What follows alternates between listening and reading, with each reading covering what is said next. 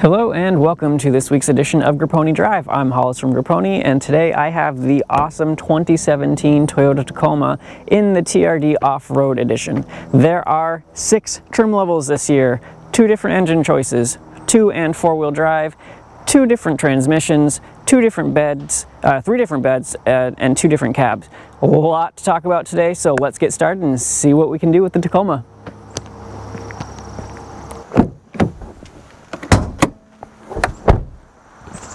With the 2 engine choices that are available this year in the Tacoma, we have both the 2.7 liter 4-cylinder engine that's been carried over for many years now. That's good for 159 horsepower, 180 pound-feet of torque. What we have today is Toyota's D4S V6. That's an Atkinson cycle V6 engine. It's good for 278 horsepower, 265 pound-feet of torque. Regardless of which engine choice you go with, whether it's 2-wheel drive, 4-wheel drive, a manual transmission, or an automatic, they all get roughly the same gas mileage, so you can expect an average of about 19 to 20 between combining your city and highway mileage per gallon. So it's a pretty good average no matter what base engine you go with, or the V6, the cab configuration, whatever. It's all kind of roundabout there. But we've got the V6 today. We'll show you how it performs just in the bit of a drive we've done so far. I can say it's very easy to drive. It has plenty of power and torque. It's a lot more than it's had in prior years and definitely carries this truck quite well.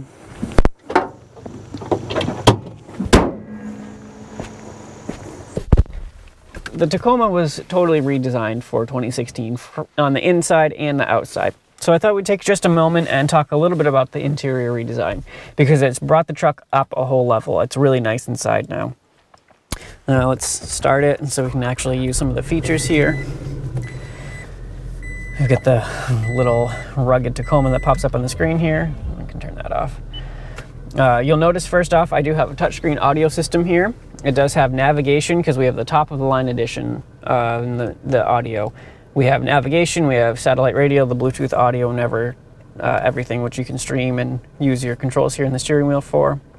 We also have the JBL speakers, which are really nice. It upgrades all 6 of the speakers to JBL powered units, as well as adds a sub behind the rear seat. And when you really start playing it, it sounds great. It adds a lot compared to the base stereo, so that's fantastic. We have now the heated seats, one of my favorite things, 3 levels of heat there. We have dual zone automatic climate control, the push button start, blind spot monitoring, the rear park sensors, so you can throw your phone down here and turn on the QI wireless charging if your phone is so capable of doing so. We have the available power moonroof, another one of my favorite features. And something new for this year, which you'll see me use in a little while, I'll demonstrate it, is the multi-terrain select and the crawl control. So that, with these 3 buttons here, or the 2 buttons in the knob, you can totally control how the 4-wheel drive works when you're off-road. I'll show how that works. It's really neat. It shows up in the dashboard as well. They're comfortable front seats. They're supportive. Both of them have 4-way movement, and the driver's side does have adjustable lumbar support, which is very nice, especially on a long trip, you know, help support your back, which is good. Everything is comfortably within reach. The steering wheel here is leather wrapped. Not all of them are. We just happen to be fortunate enough to get that today. It does tilt and telescope, so you can find the correct position that you need. We have power windows and locks and mirrors here on the driver's door. Otherwise, it's a good, comfortable inside. And now I want to show you the back seat so you can see how much room your passengers might have. All right, so passenger room. The first thing I noticed was how wide this door opens. It's a nice wide opening, and it opens almost 90 degrees, which is fantastic to help you load anything into the back here, or if you're just a passenger hopping in, it makes it a lot easier. Getting in, the seat is where I was at 5'7". There's clearly plenty of room between my seat and the knees, and this does actually go in a lot more. The fabric is just kind of tight right now. I can put my feet somewhat under the seat, so there's some good foot room there. It's a long, wide, flat bench here, so there's room there. No center armrest, but we do have headrests all around. And there are cup holders everywhere, so there's 2 in each door, and then the 2 here. It is a little funny that it says capped bottles only here on the back here. If you're going to put a coffee or something there, I mean, it's not going to just fly out at you. It's a very deep cup holder there, but in the doors, I can see that would make sense. Headroom, hopefully you can see this. I'm using the GoPro mount on the windshield, but The headroom in this is a little lower because of the sunroof, so it does come down and it's sculpted out back here, a little over a fist, so it's pretty typical, I'd say, for what we've been testing lately. If you don't have the sunroof, that of course will be even all the way up, so you'll have a lot more headroom, especially up front. But it's not too bad back here. You could easily fit 3 people back here. It'd be a little bit tight for the person in the middle, but it wouldn't be horrible. You could do it no problem, especially if you have your gear, all your gear, maybe camping or something in the back. Hopefully the angle of that camera isn't too horrible. I'm using the built-in Tacoma GoPro mount. All of them have that now.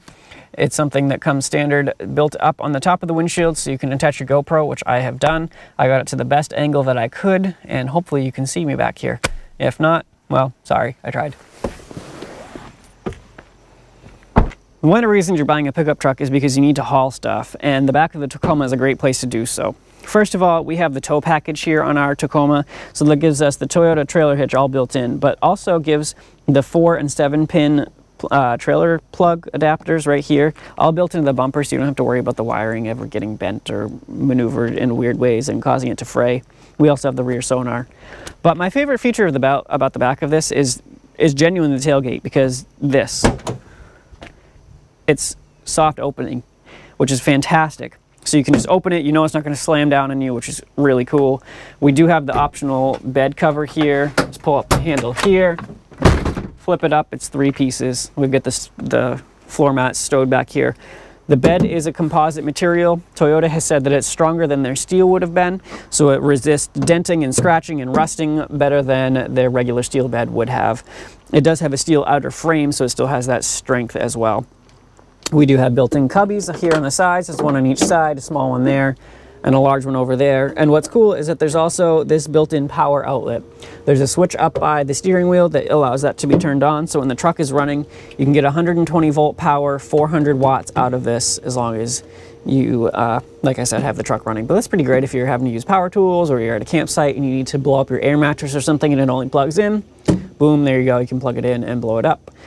The tonneau cover is really nice. It is locking, and it's a 3-piece section, so I'm just going to close that.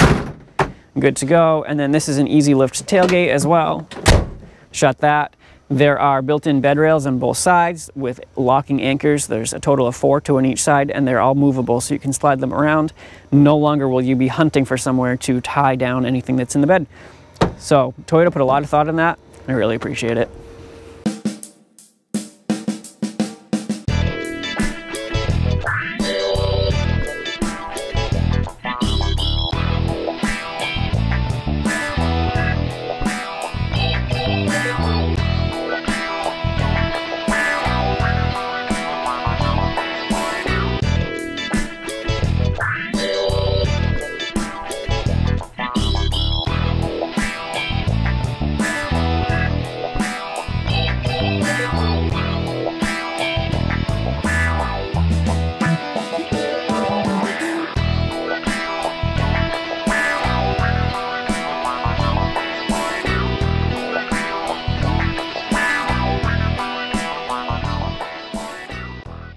Driving the Tacoma down just your typical New England side road, I guess you could say, it's really easy to drive. Kind of drives like a 4Runner would, I guess you could say, which makes sense. They're stable mates. It's a nice quiet ride. It's one of the first things I noticed, and I was actually a little surprised at that. I guess in my head I had envisioned a loud ride, being that it's a pickup truck, but it isolates the bumps fairly well. You definitely feel them. Don't think that you're going to just hop in and not feel anything. You do, but it's not jarring. The steering wheel is, I'm going to say, as good as it can be, considering that we're riding on giant mud and snow tires, and the suspension is designed more for off-road and for hauling than it is for corners. Definitely not something you go blazing around a corner in, but it's a comfortable ride, no less. And with all the creature comforts that I have with my moonroof and the heated seats and the climate control and the killer stereo, I'm definitely pleased with my daily grind having to use this as my vehicle. The camera's kind of sliding because it is, like I said, it's a bumpy ride. But then knowing too that I have the full Toyota capabilities off-road, which they're legendary for, as well as their stellar reliability in these trucks. You see them everywhere. In fact, while we were filming that, there were 3 different Tacoma owners there with their Tacomas. So really, it's a great truck, and as you'll see throughout the video, we take it some pretty cool places. I thought it'd be advantageous to talk a little bit about the driving dynamics of the Tacoma. This is the off-road edition, so it has different wheels and tires, and I think a slightly different suspension, if I'm not mistaken, and I can't look at my notes because I'm driving, but we're just on your typical back road right now. It's fairly smooth and graded, but you still get a lot of that flinty, rocky feel. The truck isolates it pretty well, especially given the fact that there's nothing in the bed, so there's no weight in the back at all, which always helps to smooth a truck out. But it's handling it nicely. It handles just like a truck, so I mean, don't expect you to be able to fly around corners with a nice flat level body, because that's not what this is designed to do by any means. But it will definitely soak up bumps aplomb. As you will see, it's going to handle some off-road stuff very nicely, and really anything else that you can throw at it, as long as you keep in mind that you're driving a truck with a high center of gravity. Okay, I found an old snowmobile trail here in the middle of Canterbury, and it's wide enough that I can drive the truck down. So I wanted to go down just a little bit to try out some of these cool features like the crawl control and whatnot. And I just want to show you. So I've got the truck in 4-low. That's what it looks like. So it turns off all of your stability controls and whatever when you put it in 4-wheel drive low. Oh, there you go. Now you can see it. And then up here you can see I've got the crawl control. And if I turn the knob, it shows how fast that I'm willing to let the truck go. So I'm going to put it all the way down, and I've got the camera on attached to the windshield, which I'm going to show you because that's really cool. There's the built-in GoPro mount. So let's see what this does. If I've got the truck in all the settings that it's supposed to be in, take my foot off. Oh, that is weird. And if I say go a little faster, I'm not doing anything with my feet. All I'm doing is controlling the steering. And I can feel the ABS going on the various wheels to keep me, I'm going 1 mile an hour. And now we're flat. So it's gonna, let's see if I go up to high speed. And it's taking care of the gas pedal too. So now we're going to go up a hill. We're going very slow. We're going 3. And there we go. We're going up a hill now, and it's doing everything by itself. All I'm doing is steering. It's taking care of the traction control. I'm in 4-wheel drive low. I'm in regular drive. And with these giant mud tires, all I'm doing is steering. This is the coolest thing.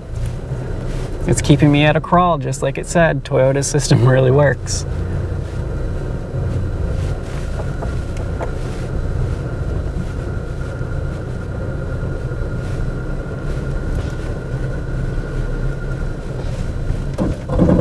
And there, it slowed me right back down. And we're going back up another hill. Well, that is cool. So now let's see, multi-train select. I'm gonna pull over right up here. It's this little spot where 2 trails intersect, so I can turn around and I'll go back. And I'm gonna try the multi-train select. So we'll see what that does for us, if it changes anything. I'll have to operate the gas myself at that point. But, all right, let's turn that off. So that's off. Now I'm controlling the gas and the brakes and whatever, which is good.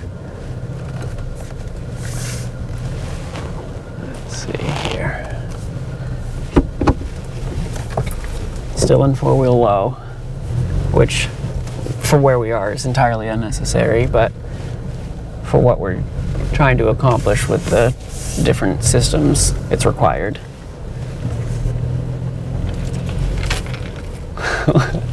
Tree through the sunroof. All right, so let's see now. Let's go back.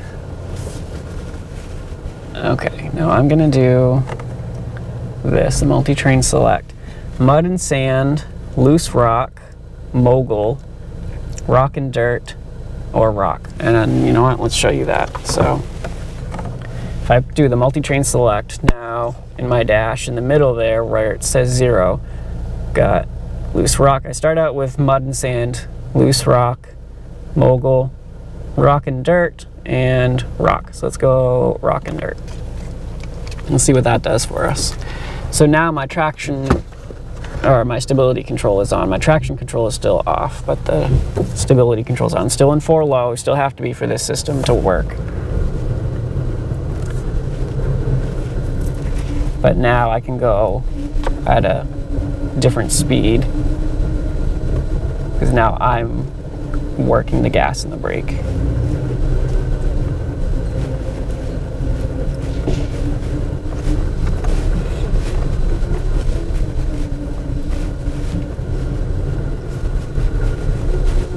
Granted, we're definitely not on a difficult trail right now, but it's pretty cool that I'm able to do this. I can definitely say that I have full confidence in the truck.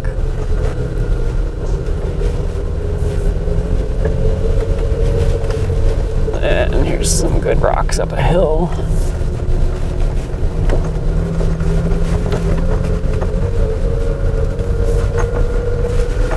Wouldn't even know that we drove over them.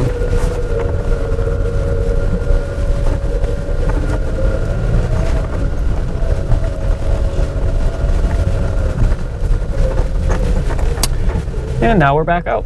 So, there you have it. It's a brief demonstration of how that all works. It's pretty cool. So that is the 2017 Toyota Tacoma. If you have the tow package like we do today from Toyota, you can tow up to 6,800 pounds when properly equipped with the right engine and transmission and four-wheel drive and whatever. The bed, when again properly equipped with the right combinations of everything, you can haul up to 1,600 pounds in the bed, which is great. There are, like I said, 6 different trim options. One of them, that new one, is a TRD Pro, brand new for this year.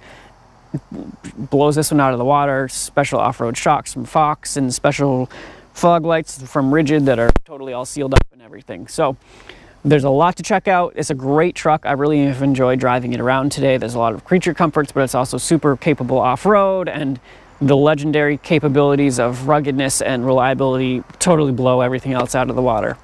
As always, I'm Hollis from Grappone. I hope you enjoyed watching this week's episode of Grappone Drive. Please like, share, comment, do anything you want below. I'll see you next week.